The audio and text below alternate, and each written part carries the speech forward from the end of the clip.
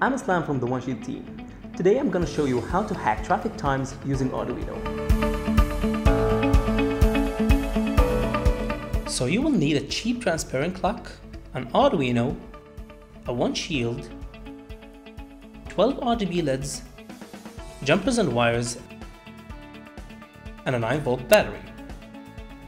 First we're going to solder the LEDs in parallel and hook it up using double-faced tape to the back of the clock. Now I'm going to give you a quick overview for the code, and you can check the full instructions from the link below. First, we're going to include the 1Sheeld library, the Internet Shield, and the Clock Shield. Fetch the distance matrix API and grab the request URL. The URL request must have some parameters like the origins, destination, and your API key. Add the origins and destination value in the URL as parameters.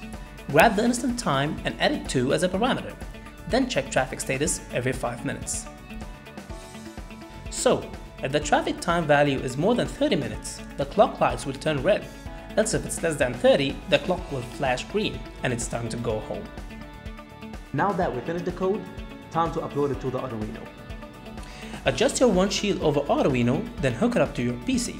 But before uploading the sketch, you will have to make sure that the UART switch is in the uploading mode, then upload the sketch and return back to the communication mode. Now connect the app, open the clock and the Internet Shields, then press Arduino's reset button and the system is up and running. That was it. If you have any questions, let me know in the comments, and you can still check the links below for the documentation and sketch, and don't forget to subscribe to our channel. Thank you guys for watching. We'll see you in the next tutorial.